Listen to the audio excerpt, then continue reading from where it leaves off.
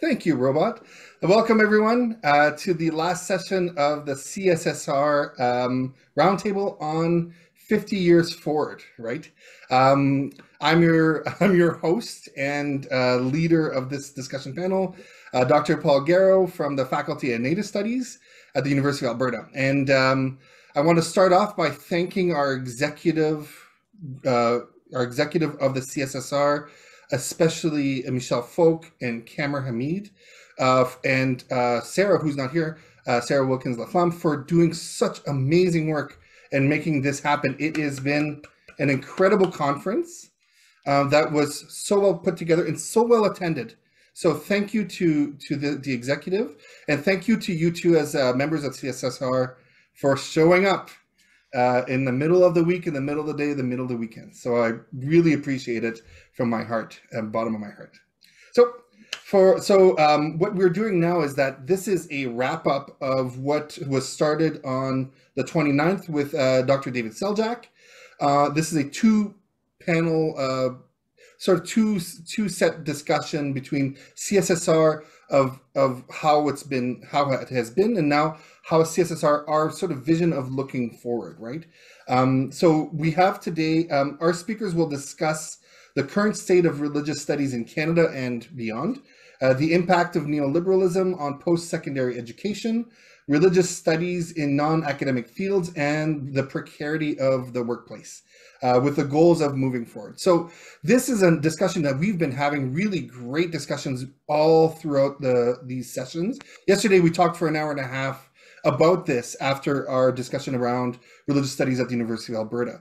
So I welcome again further incredible conversation. Thank you for the conversation, and to also put your conversation into the chat if you feel comfortable. It's also a really great place to engage. And now I've made it so that I can save the chat if ever anyone wants to see it. So just be aware that the chat is a public forum, just like this is.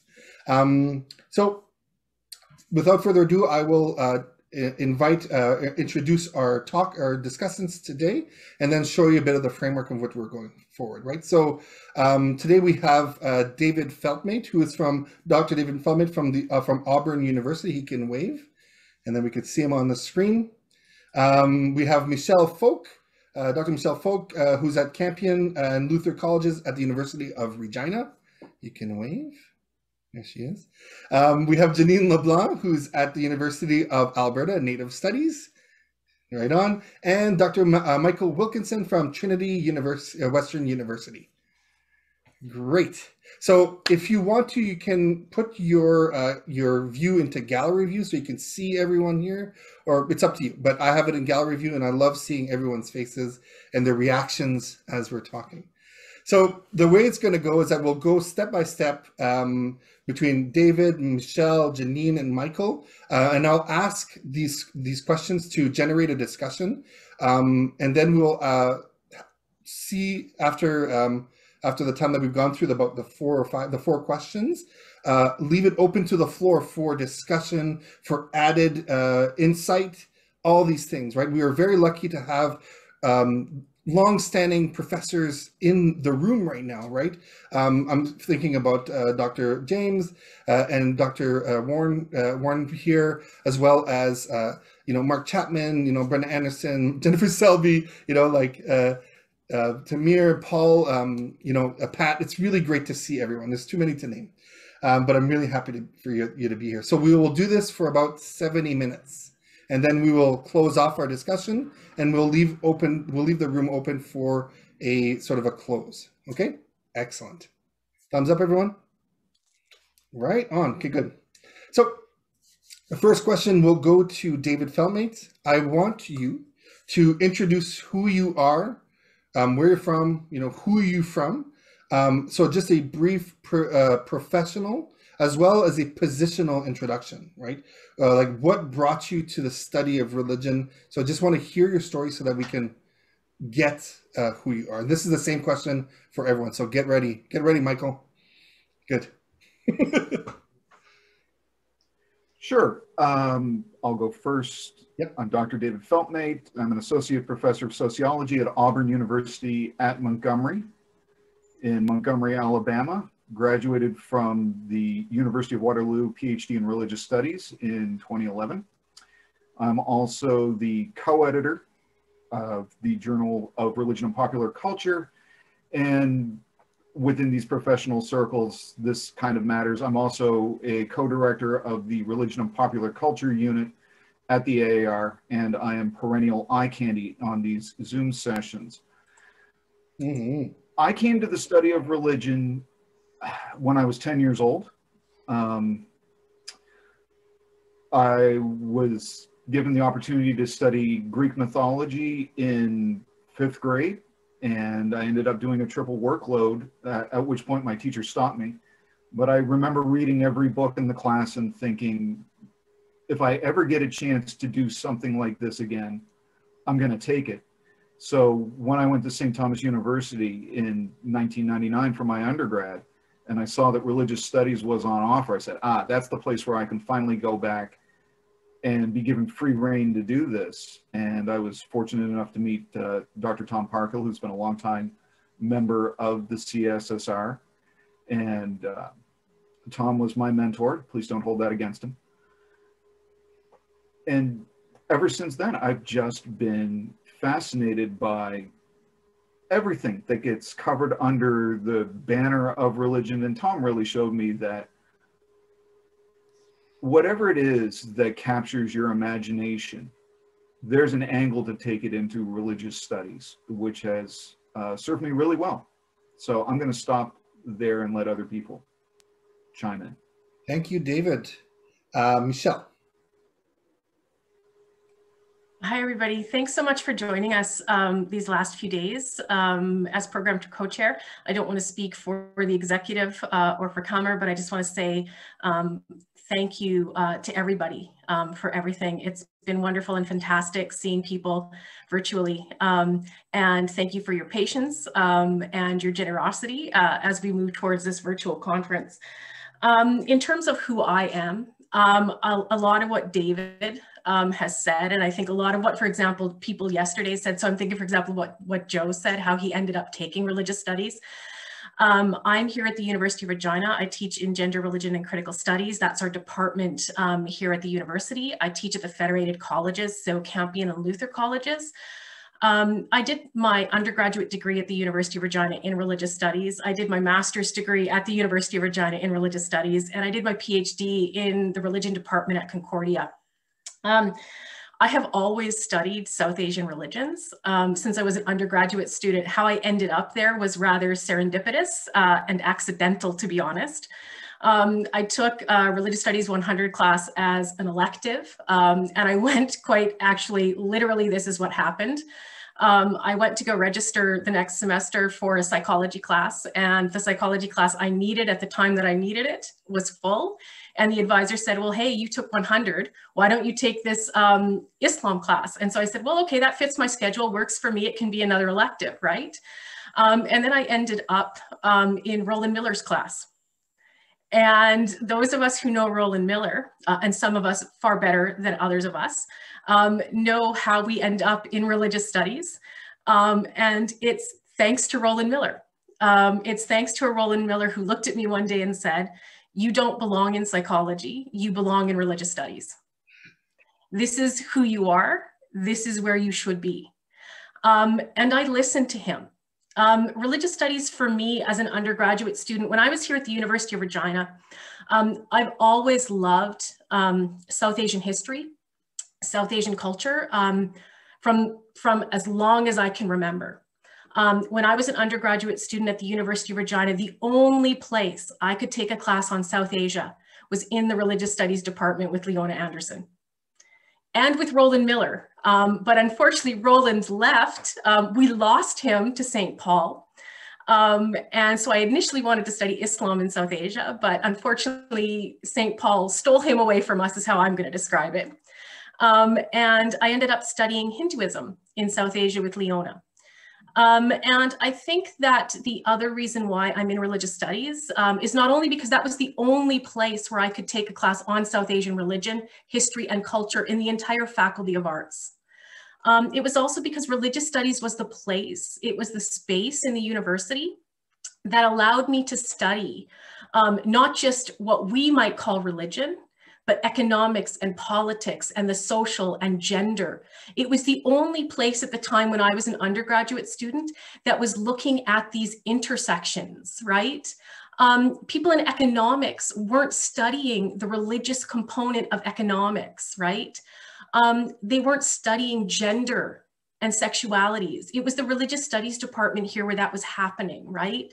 It was the place and space where I could study these things. And not only the space and place where I could study them, like the intersections of religion and gender and economics and politics and history, but it was also for me to be very personal.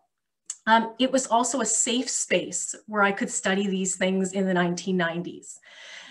It wasn't always safe in the 1990s to be a feminist scholar as an undergraduate student when you, for example, were the only female in your class, which was my case many times.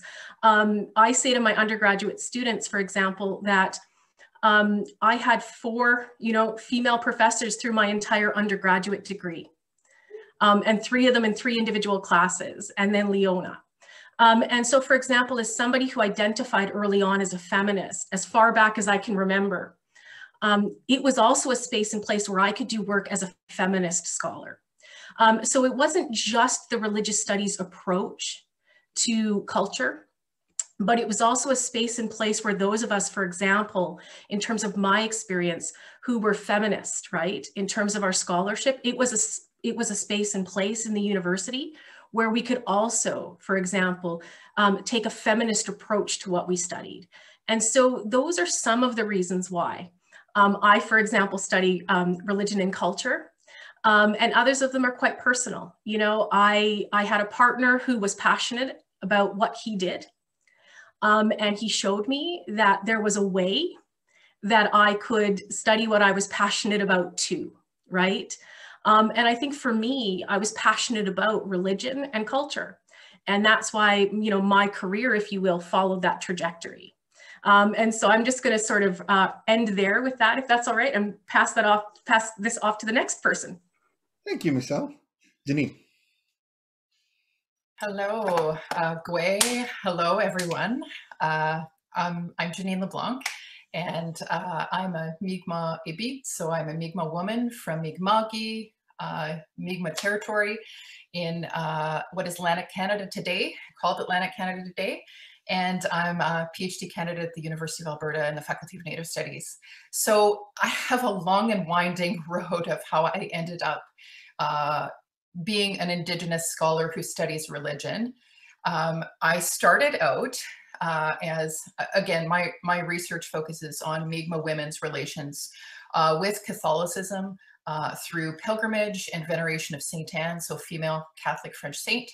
And again, I'm very interested in particularly Mi'kmaq women's relationships with religion, period, but Catholicism, because we have a long-standing tradition of relating to Saint Anne as our Kiju or grandmother, our relation. So I'm very interested in that.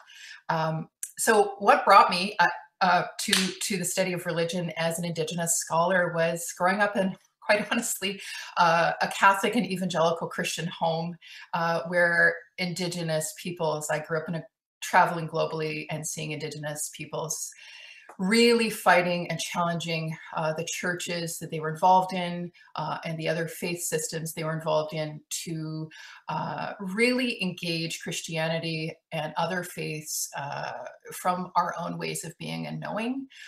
And I saw, in particular, very strong women doing that, including, my aunties and globally. So not only in Mi'kma'ki, but in Australia, New Zealand, others really challenging this engagement and really trying to find a place for themselves as Indigenous Christians or Indigenous Catholics, or so on. So that really influenced me to honestly look at social sciences first in undergraduate studies. I started in the disciplines of history and anthropology. I also did a brief stint in theology, as well as I was seeking a place to really do some relevant work. I ended up in Jewish studies and Holocaust studies for a number of years when I was in the University of Winnipeg as an undergraduate. Really engaged with the Jewish community, especially in Winnipeg. My twin sister and I, she's at Queen's right now in Kingston, we really engaged with the Jewish community and learned a lot about not only Jewish interpretations of religion, but worked with synagogues and museums and other sorts of experiences that helped me then start focusing on history and anthropology, and took me to theology and then back to Indigenous studies to really focus on Indigenous interpretations of religion. And in particular, I'm looking at Indigenous interpretations of all religions. So I'm very interested as well in not only Catholicism, but youth and young adults who are Mi'kmaq or Indigenous who are engaging in other belief systems such as Luciferianism, really looking at other types of belief systems like Wicca. So not just Christianity and Catholicism, but particularly looking at those because they have a presence in our communities. And we've had and been building relations with our More Than Human Relations, St. Anne, for centuries. So I'm really, really interested in that. So that kind of took a winding road and I ended up in Indigenous studies, and I found Indigenous studies a place to really apply Indigenous studies disciplinarity to a study of religion and our interpretations of religion, given our ways of being and knowing, and particularly a place where I could focus on how Indigenous women contribute to governance and the health and well-being of our communities through their engagements with religion, and not just our own traditional spiritualities, but including those as well. So that's kind of what brought me to the study. And again, it's kind of branched off in many other ways. I'm really interested. I really resonated with what Michelle said. I was also a student in the 90s, and I remember how hard it was. And that's why I found Jewish studies, history, sociology, anthropology, places where I could connect, even literature,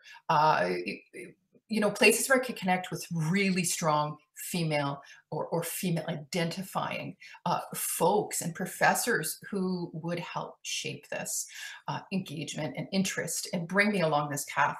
I'm also really, really interested in Indigenous connections with religion through heavy music. So talking about metal, dark wave, cold wave, all of these types of engagements, and also religion through heavy music, but Indigenous artists and musicians in particular. So that's me. And of course, this is still evolving. I'm still at the beginning of this. Thank you. Well, Alan. Right on. Welcome, Jeanine. That's awesome. I saw David was like, yeah, heavy music, good. So now I'd like to invite Michael, if he's around. I'm here. Oh, he is? Okay. I'm like scanning. So there you are. Thanks, Michael. So my background is in, or I'm currently in a sociology department at Trinity, and my area of specialty is sociology religion. I've kind of explored from sociology religion questions about Christianity, immigration, globalization, the impact of Christians arriving in Canada from Africa, Asia, and Latin America. So these questions about culture and religion and social processes, migration, have largely shaped a lot of my research and my studies. But it's a bit more complicated, my relationship with religious studies, than simply, what I do academically. And it does also relate to, more of a personal story of where I have come from and what I've been studying, and how we all really get to study the things that we do. And so for some of you who may know, I'm raised in Canada, but I was born in New Zealand, from both a Maori and a Pakeha family background. And after my brother was born, we came to Canada. And so these questions about culture and religion and migration and travel have largely shaped my own life experience. And my mother made it part of her life goal to make sure we got back to New Zealand quite regularly to visit with family. And yet this sense of living in two places and in two cultures has certainly shaped a lot of my questions. My family wasn't religious when I was growing up. They got married, my parents, in an Anglican church, but we never attended church until I was a teenager.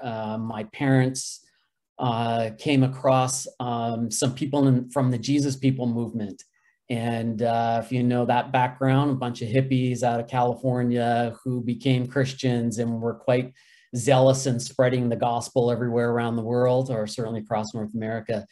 And as a teenager, I thought, what in the world is going on? How did my family go from, as we say in sociology, this low level of religiosity to this high level of religiosity?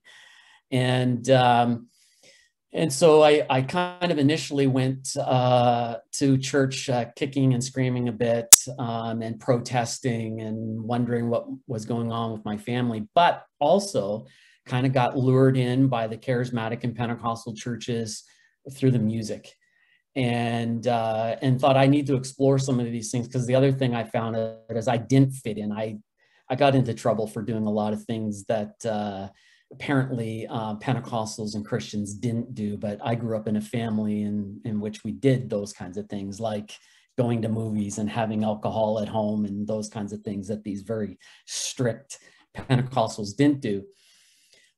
So I started studying theology, and even there it was like, this is not really getting at the questions that I'm trying to get at, and left from that study of theology to Carleton University, where I did a BA in the sociology anthropology department. And then from there, I went to Wilfrid Laurier and completed an MA in the religion and culture department, and specifically focused on social scientific understandings of religion. Spent a lot of time looking at anthropological and sociological theories of religion. Took a bit of time off trying to find my way, figure things out, but eventually ended back in Ottawa, where I did my PhD. Started in '95 with Peter Beyer at the University of Ottawa. So I focused on theories of globalization, and my research looked at the migration of Christians from Africa, Asia, Latin America to Canada, and what were the cultural, the ethnic, and the religious or theological implications of what some are calling the de-Europeanization of Christianity in Canada. So a bit about me and my background. Thanks, Paul. I love hearing everyone's stories of how people came to, religious studies. So thank you very much for these stories and your coming up here. So the next question that I'll be asking is related to the study of religion at the university. I would love to hear your insights about why we should be studying, or is it important, or is it not? I don't want to, just drive the discussion why it's important, though I am invested in religious studies, but I just want to hear your insights about the benefits or the impacts of the study of religion in your province, in your state, to the country, Canada, US, or around the world, to just hear a little bit of insight from that. So we'll start with David. All right, so Paul sent me these questions ahead of time, so I took the time to write down some answers for this. And I have two answers to this question. So the first is my basic rule for seeking external funding. And that would be to look for ways that your curriculum will make money for somebody somewhere sometime. Explain how your curriculum will enable greater political management of people towards the ends of existing power structures, even if you're critical of those structures. If you can gently change them in ways that don't radically change their power and its ongoing accumulation, you can be brought into the big tent. And body counts. How do you either help those who are invested in the institution to kill their enemies, or reduce what are considered bad deaths? And if you can show how your curriculum prepares students to perpetuate systems of power and education for a specific vocation, or to work in a class structure that crosses institutions and helps them to maintain or grow their existing power, then you can find a way of justifying your ongoing existence in a university. But my personal take, and one that will resonate with some and fall on deaf ears for others, is that it's important to study religion in the university because religions are the cultural systems that build answers to a society's most important existential questions, and then give the legitimacy to all other institutions to shape our lives in such a way that we come to those proposed good ends. Again, proposed good ends should be in shutter quotes. It's particularly relevant to study religion in a pluralistic society because there are times when people will come to impasses that can result in existential and material crises that cannot be understood without understanding the ways that human beings have created their worlds and invested in them so deeply that they seem impossible to reconcile through otherwise meaningful negotiations. So that said, Paul, the answers to concrete examples of such impasses may not be beneficial to governments or corporate entities, in which case we become seen as legitimate threats and are targeted. Wow, thank you. So, good response. Yeah. So we will move to Michelle. I think that for me, I'm thinking sort of, and I've been reflecting on the conversations we've been having over the last few days. I think that for me, in terms of what's the benefit of religious studies, right? Like, why should we be in this institution? What benefit are we to, for example, our local communities, right? Our provincial or state communities, and then, you know, the Canadian context, but by the way, not just the Canadian context, but the global context, right? And for me, it really does come down to this issue of religious literacy and competency, right? I was rereading Aaron Hughes's book last night, you know, to prepare for this, and he's talking about how, for example, the Government of Canada's approach, right, to multiculturalism was one of the reasons why religious studies programs were established at universities. And I think that, you know, why we should still be in them, right, is because of religious competency and religious literacy, right? We know that religion has been receding from public discourse, and there have been consequences for that, right, in terms of increasing religious polarization.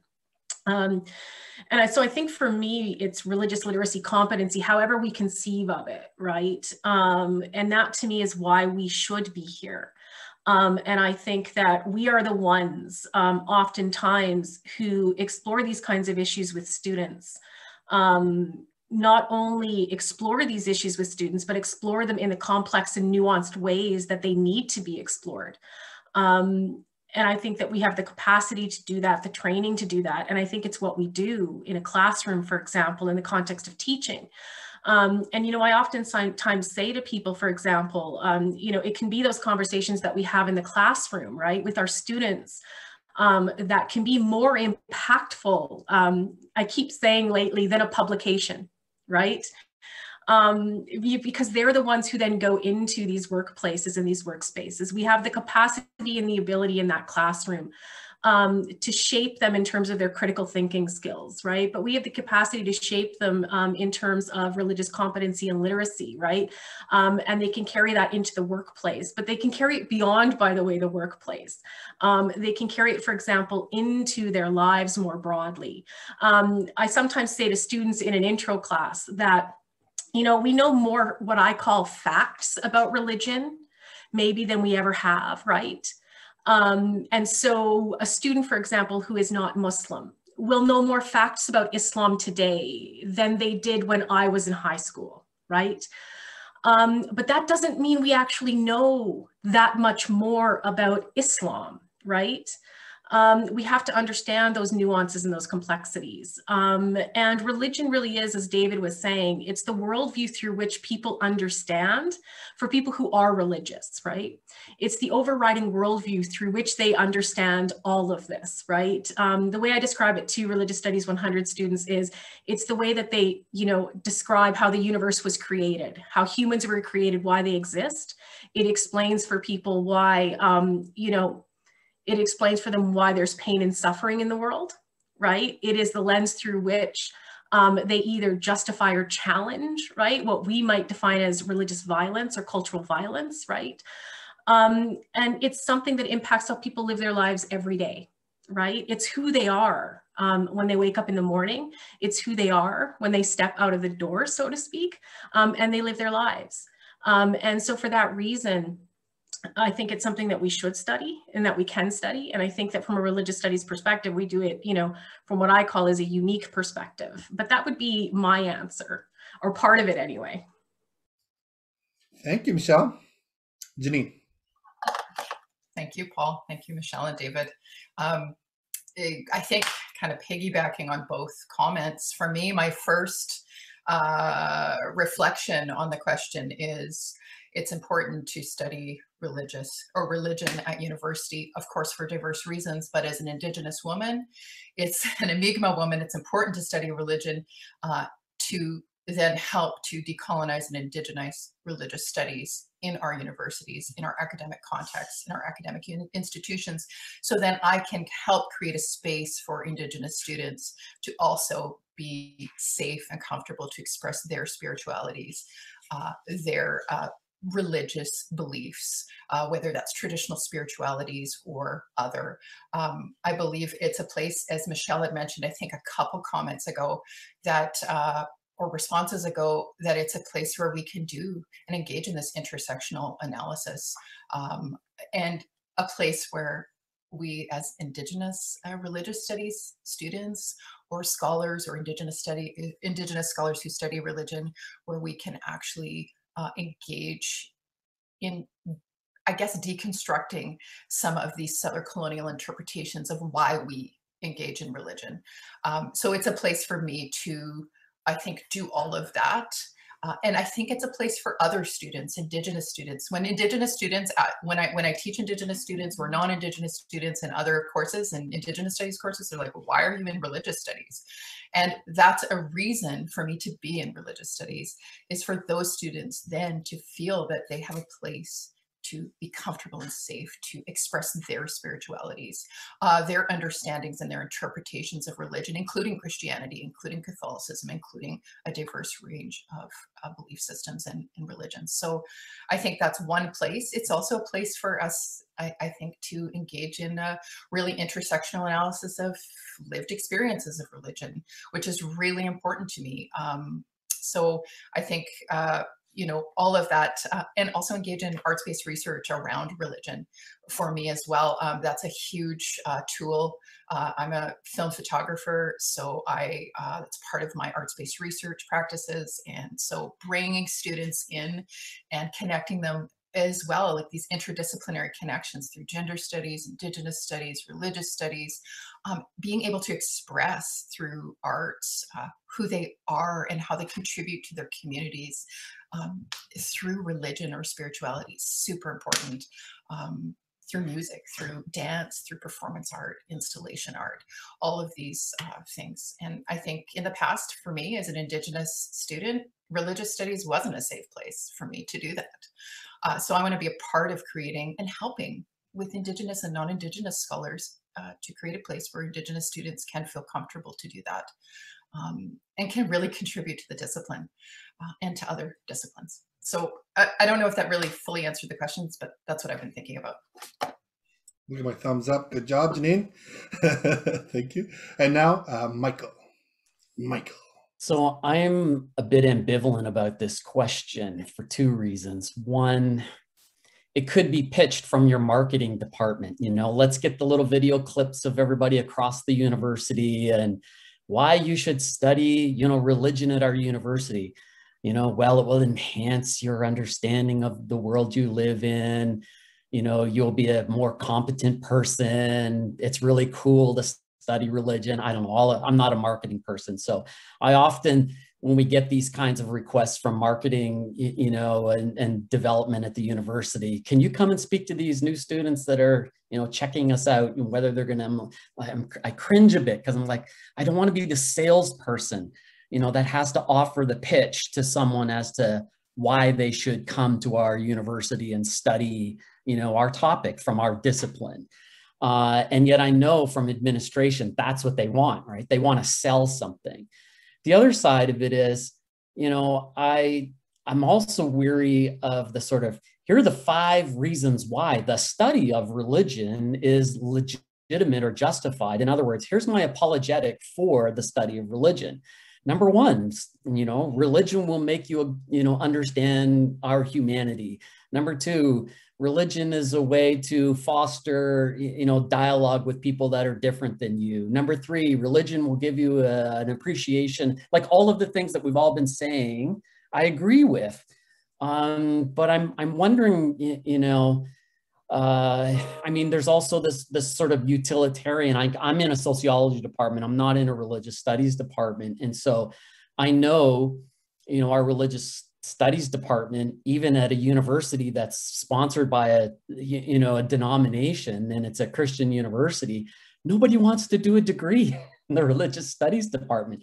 Like no one is majoring in it. They're talking about cutting programs, and so the same kinds of issues that religious studies at Trinity Western, is facing, other universities are facing. It's just, and when I do teach my sociology religion class, one of the things I find out, boy, there's a lot of students who even come from either, and we have, students who come from different backgrounds. So either a Christian home or a Sikh home or a, whatever it may be, a Muslim home, they really don't know a whole lot about religion. And this is a 300 level sociology religion course where I feel like, okay, let's start from the very basics about, the names of the religions. And in sociology, they don't have to do a world religions course. So they may not have that background or even on some of these things. So, but in the sociology department, we're doing well. Our department's growing, so there isn't this sense of like, I need to sell what we are and what we're doing, and the value, even the utilitarian value of religious studies, because, there are these questions, which I think is what this question and some of these questions for this session are getting at. Is there a future for religious studies, at the university? And so anyways, Paul, I may not have answered your question, but I'm picking some aspects to talk about the question and get at what are we really trying to get at when we ask this question. And I'm wondering if it is about the future of religious studies, and maybe I'll come to it in the next round of questions that you want to ask, but maybe it would be time to talk about the end of religious studies. Woo! Oh my God, Michael, right on. Thank you so much. That was incredibly insightful and wonderfully honest. So I think right now, in terms of like just seeing what Michael's talking about, to maybe collapse the last two questions and sort of talk about your experience one after the other of austerity in university and the sort of the fragmentation of the study of religion as a discipline, but also with that maybe talk about how do we improve visibility of the study of religion in Canada. Where do we go from here? What are your thoughts for the future? Because this is about us 50 years forward, right? So we will start with David. Okay, so we're going to collapse these two questions. You bet. How do you grow low numbers of majors and a lack of bringing in external funds is the first big problem that comes to mind. The fact that many of us have learned to survive by speaking across disciplines also makes us easier to absorb into different units. And Michael, as somebody else who's in a sociology department, I think one of the questions is always, first of all, how are we seen as building good, efficient managers of different populations? And what are the topics that we continue to hire in and that drive the development of sociology? And by bringing that into the discussion here in religious studies, we can also see that sociology itself is moving, or as Lauren Dawson put it to me when I was a graduate student at the University of Waterloo, sociology is in some ways a victim of its own success by creating and spinning off things like criminology, health and illness studies, whereas religious studies doesn't tend to generate that sort of direct into a profession type of model. So, the fact that many of us have learned to survive by speaking across disciplines makes us easier to absorb into different units. And so cutting an RS department out of the operations budget and moving those faculty into other larger units that can then repurpose the tenure line when one of us moves, retires, or dies is also another way of managing university resources in the long term in a way that slowly strangles religious studies out of existence. But to improve the visibility of departments of religion requires, I think, at minimum, two-pronged approach. Every department or program should have somebody who's working on research that's considered relevant today, and they need to be trained to speak to local and national media. The department then needs to get a hold of the university's outreach programs and start promoting that colleague and their work, and that person has to go out there and be the face of the discipline on these media. To that end, don't let that person be a selfish jerk. They need to be willing and required to promote their colleagues in the department and across the CSSR so that RS as a whole benefits. This speaking specifically to the Canadian environment. If they're going to see this as selfish self-promotion rather than building a career that can then be leveraged to help others, then don't cultivate that person in the first place. That will help slowly build up the recognition that there's a large group of scholars engaged in a debate about religion and its place in society that wants the public to engage with us. And I think that a lot of the time we sort of roll our eyes at public understandings of religion as a problem to be solved rather than people to be engaged with. That will also require that we figure out how to talk to the public without sacrificing our integrity, which is often one of the reasons that we are suspicious of media when we don't have control over the final use of our words and we fear being taken out of context. And as somebody who, among other things, works in new religious movements, that's a real concern for scholars in that field, the way that, you know, if you say the wrong thing, somebody might get arrested, families might get broken up, or people might get killed. So there are very real, serious consequences to what we can say in certain contexts. Another thing, and a place where Canadian religious studies needs to take the lead globally, is in dealing with decolonizing the curriculum and in coming to think of what reconciliation with Indigenous peoples is going to look like. I think that this will also require people to fight hard to think about the painful sacrifices in terms of money and property that reconciliation will cost, and to not shy away from relinquishing the material sources of power that our institutions hold and hoard and that we directly benefit from, especially people like myself who have tenure stream positions. And religious studies, I think, has the tools to deal with the deep language and ideas that people are going to need to remake the world, and to also understand why the fights back are seen as existential. We have a part to play in this work. It's not just us, it's across the universities, across the departments. And I think that Canadian scholars are a decade or more ahead of other nations in terms of trying to figure this out. Plus, you have a public that is continually engaged with this discussion in ways that other nations just are not. And I speak as somebody who is in the United States. My university does not have a native land claim, and the statement about native land claims is not even on our radar. To that end, every department in Canada needs to have somebody who's tenured and willing to stick their neck out in this fight. This is something that the CSSR can organize across universities and with other academic societies and work to bring the resolutions into discussions with colleagues in other countries.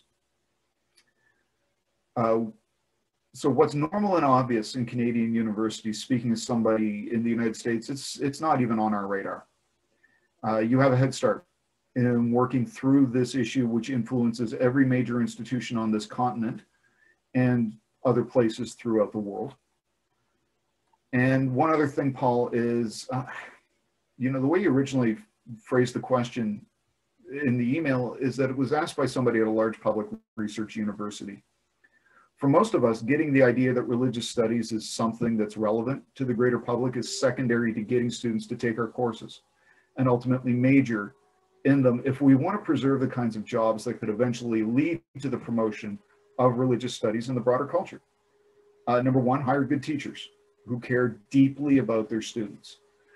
Every RS department should make it their mission to be the best department in terms of offering students a rigorous education with people who care about those students at the helm.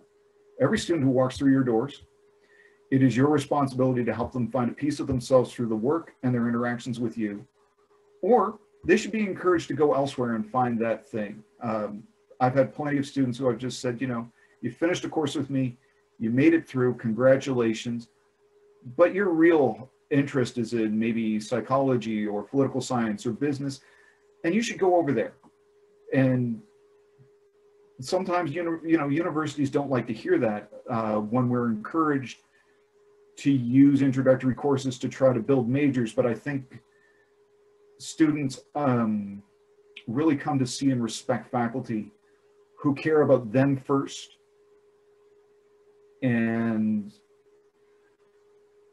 the university is big enough that not everybody needs to be a religious studies major, but they should all know that the religious studies faculty care about them as people and not as numbers on a ledger. They're already keenly aware that there's a faceless bureaucracy that's trying to get as much money out of them as possible. Ask students about all of those extra fees that they weren't originally warned about. We need to make it our goal to be that difference maker in those students' lives. And now I say this as somebody who's able to do that because my university caps its classes at 35 students when we're not socially distancing. But that focus on cultivating students into who they are and can be is central to my department. Every time we hire somebody, I tell my colleagues that the one line in the sand is that we have to be able to trust our students with this person we're bringing in. It may not save the department as financial and cultural pressures continuously drive students to majors that lead directly into obvious employment opportunities, such as medicine or social work. But we can be known as nimble entities that take students seriously and teach them the liberal arts, which I have really come to think of as the tools of a free person to navigate a world that is constantly trying to enslave them, and be a place where they can grow, change, and ultimately become something different than what anybody ever imagined they could be. And those of us who've had the privilege of teaching for a while, we kind of see this as a normal part of the process, and we kind of forget how amazing it actually is to people outside of our little circle and milieu. So yeah, those are my answers to what we should and need to do. And on that last point about looking after students and teaching them the liberal arts, if we give that up to save departments, we deserve to die, right? It is better to teach the people and let this, the ship go down than it is to try to save something that just produces the next generation of middle management, because even they're being cut, sourced out. Yeah, I have never once regretted the undergraduate education that I got at St. Thomas. And I know that other people are getting that at different universities. And it's literally priceless to me. And that's what I go in every day, looking for a student. Every time I go into an intro class or my social problems or world religions, I'm always looking for that opportunity to find and be part of changing that student into something that I don't even know what they're going to become. Mm-hmm. But it's always worth it. And if you're not in this business to do this, then please get out, because the money's not good enough to keep you in. Thanks, David. And I'll stop there. Great, thank you. Michelle? Yeah, I would, I think, if David doesn't mind, agree with what he's talking about. I think that for me, in the context of what I do and how I research and how I teach, a lot of what David is saying is resonating for me. You know, teaching, and it's important in its value. And unlike David, I don't have the protection of tenure. I'm a precarious worker. So I, in the context of this conversation, need to be very careful about what I say for very different reasons. I am also, by the way, our students are also precarious workers. That's a conversation we tend not to have. I agree with Michael in terms of the question of why study religion, right? Like, that question bothers me too. You know, because I wonder if our colleagues in poli-sci get that question, right? Like, why study political science? Why study economics? Like, it's assumed that they deserve to be in the university, right? That question, why study religion, right? I'm uncomfortable with it because it assumes that maybe we shouldn't be there, right? Like, it's a question that I think colleagues in women's and gender studies get too, like, why study women, right? And I think that question is used not necessarily by us, that's not what I'm saying, but I do think it's used in the university environment as a way of devaluing what we do, right? And I say that in part because of my own experience, right? I was an undergraduate student studying religion in the 1990s. The question that I got all the time from people was, well, why are you studying religion? Like, what are you going to do with that? Like, how are you going to pay your bills, right? And I got that question from my parents. I'm okay admitting that fact. To which I always responded, I don't know, but I'll figure a way out, right? You know, that's a common question that we get that I'm not sure our colleagues in anthropology necessarily get. Though I do think, however, that question, I do think students in anthropology and sociology and poli-sci are getting that question more and more and more today, right? And I say that because the issues that we're struggling with aren't issues that we alone are struggling with, right? It's the humanities and social sciences, and more so even the humanities than the social sciences, right? I just out of curiosity did not even a deep dive last night, but a superficial dive, right, into some statistics that I haven't looked at in a little bit. And for example, we know that neoliberalism, right, is in universities. We know that universities today are focused on accreditation. We know that they're focused on their professional programs, right? We know that employers, right, are demanding that universities train their future employees to have certain skills, right? We just don't know necessarily or always what those skills are. Like, the demands that employers have, those skill sets, they're continually changing those demands that they're making of universities in terms of those skill sets, right? But we know, for example, in Canada, that if you look at degrees, right, we know that bachelor's degrees, if we look at bachelor's degrees compared to college degrees, compared to a high school diploma or an apprenticeship certificate, sorry, we know that a bachelor's degree, right, that person with a bachelor's degree makes more money, right? Except in Saskatchewan, if you're a man and you have an apprenticeship certificate, you're making more money, right? But then the question becomes, which bachelor's degree is making money? Well, it's engineering and it's nursing. And where are the liberal arts? Well, the liberal arts, the humanities, are the lowest, right? And so what's happening statistically, for example, is, and there's, again, Stats Canada found that 1/3 of students who do what we would call humanities degrees, those liberal arts degrees, right? They're going on, they see it purely as a stepping stone, right? To give them those critical thinking skills that we're so good at giving them. But they're only using us as a stepping stone, right? And they're actually going on to do further university degrees. And so I think some of our conversation needs to actually be wrapped around this issue, right? How do we challenge, how do we respond to what is this neoliberal agenda, right? I kind of, how do we, address these issues if society, students, institutions see us as stepping stones, right? And are asking us, why study religion, right? Again, as a way, I always say, of in some ways questioning why we're here, right? And so we're having to deal, I'm sorry, I'm rambling, but we're having to deal with these questions. History is grappling with these questions, right? Political science is grappling with these questions. We're all trying to figure out ways to survive. And we're doing things like amalgamating departments. But what's the consequence 5 years from now of that amalgamation, right? What is the forward thinking that we need to be mindful of, right? Survival, sometimes what we do in the context of survival is it's meant to be, survive in the short term, but what about the long term, right? And that's why these conversations are so important, because it gets us thinking about that long term, right? It gets us moving towards that kind of visioning. So I'm going to sort of wrap that up, and I'm going to say, Jeanine, please. Thank you.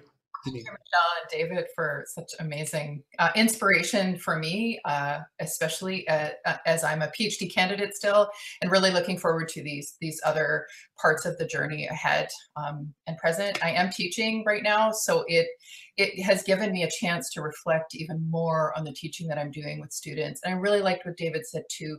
All of it.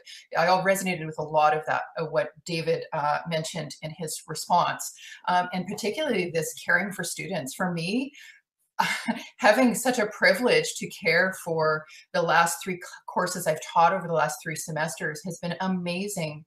And to be able to take the time for me as, we all have busy schedules and we all have all of these competing demands, especially in this global pandemic, to be able to sit with students and care for them in ways that are real and not just to complete the course. I mean, I had a Zoom call with students the other day, and we were all just chatting about some of the course materials and some of the art we were viewing together, and talking about in terms of, some of the new discoveries of residential school in Kamloops. And just being able to sit with them and hear how they were reflecting on these occurrences, these historical and contemporary occurrences of genocide was just fantastic. And I realized in a class of 20 people, you can do that.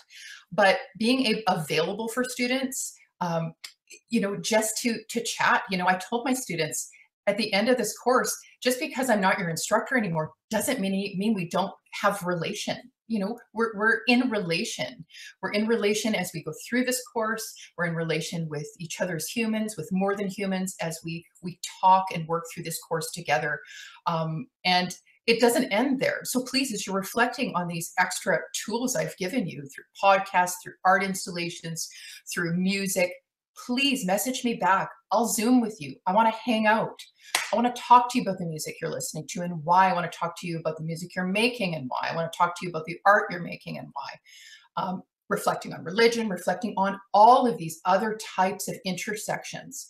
And I think that's so important. It's like, they're like, are you teaching another course? When are you teaching another course? And I'm like, well, I'm not right now, but I'll let you know.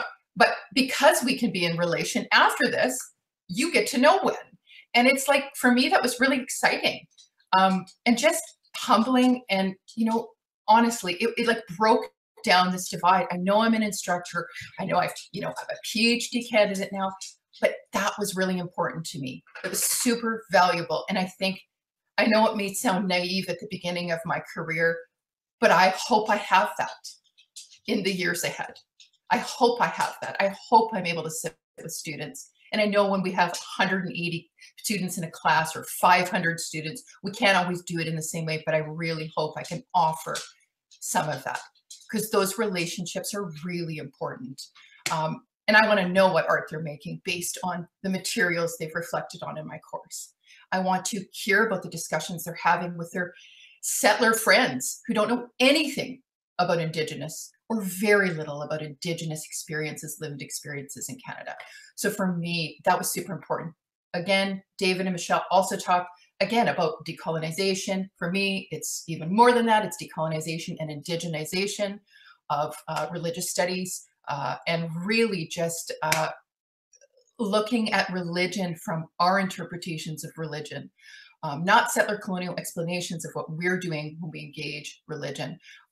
And that's also, for me, really important through the arts. So students can express themselves through music. They can express themselves through painting, textiles, photography, and talk about the relations with more than humans in these contexts. So for me, that's a huge part of,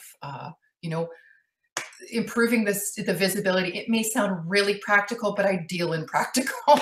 I love theorizing about this stuff, but I love practical because I see students engaging these theories that we're talking about in really practical ways in their own lives. They're playing in bands, they're going in, they're thinking about these things as Indigenous and non-Indigenous students. So that for me is super important. And I think that's why I'm here in religious studies. I see myself as a very transdisciplinary, interdisciplinary scholar. And so that excites me, being able to talk about these things. You know, I'm really involved in music scenes, even in Scandinavia and stuff, and they're always talking about religion. We're always talking about religion. And, you know, and this is, you know, really exciting. It's really relevant to people my age and younger. And so like helping create and facilitate, or even, you know, partner with people who are already doing that globally is like super important. And I think religious studies offers a place for students to do that. So anyways, that's my reflections. It really just is an add-on, and just really, really enjoyed everybody, David and Michelle's comments. Thank you, Jeanine. That was excellent. So the last word will go to Michael. Okay, so I want to pitch some questions here about the future of religion, and not lest you think I'm coming from a neoliberal perspective that says, well, you're just not making enough money. Your revenues are really low. No one wants to take your major, so let's amalgamate you with some other department. I'm not coming from that take on it at all. In fact, I have a far more critical view that's shaped by another conversation that's happening in the social sciences, and some of these ideas and questions come from Emanuel Wallerstein and his development of world systems theory, where he's asked some questions about the modern world and universities and disciplines themselves. Sometimes we talk about the discipline of religious studies as if this is the way religion has been studied forever, you know, and not recognizing that even the history of disciplines is a 19th century modern development out of liberal ideology, which viewed the modern world as what? It's one that's differentiated, so that we have politics separated from religion, separated from family, separated from economics, and then universities develop all of these disciplines that are not only differentiated from one another, but are also highly specialized. And not only do they have and contain the knowledge of their subject in that area, they also reproduce the knowledge in certain ways. So when you look at the etymology of the word discipline, it actually is doctrine. And so the doctors become the ones who not only produce, but also reproduce the doctrine of the discipline. And a lot of what differentiated sociology from anthropology and political science and economics revolved around questions of methods and some focus of study, right? Sociology was on the modern world. Anthropology was on the non-Western, non-Christian, uncivilized world, right? So you had this sort of dichotomy or differentiation and specialization, you know, based upon those kinds of ideas. But these disciplines crystallized by 1945.